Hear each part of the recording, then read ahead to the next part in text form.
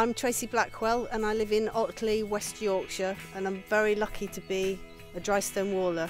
A dry stone wall is a structure that's built with no cement. It's only gravity and friction and the skill of the person placing the stones that holds the whole structure together. It's essentially two sides to the wall, two skins, and it's built in an A shape so that it's wider at the base than it is at the top. And then it has stones put onto the top called cope stones, which hold the two sides together. It's a very, very strong structure that can last for hundreds or even up to thousands of years. Everyday life outdoors is my lifeblood, really. I couldn't imagine not being able to be outside.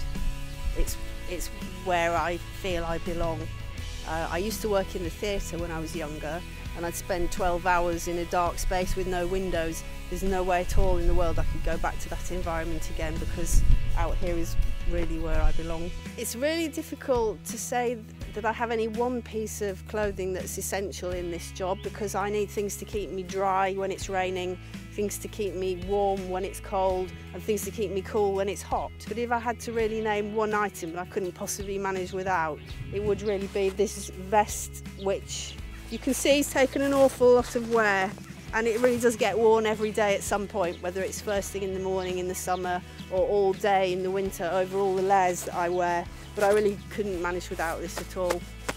I think traditionally construction jobs have always been in the male preserve, and it's only now that women are beginning to realise that it's something that they can do. There's no reason a woman can't be a dry stone waller, and why should the guys have all the fun?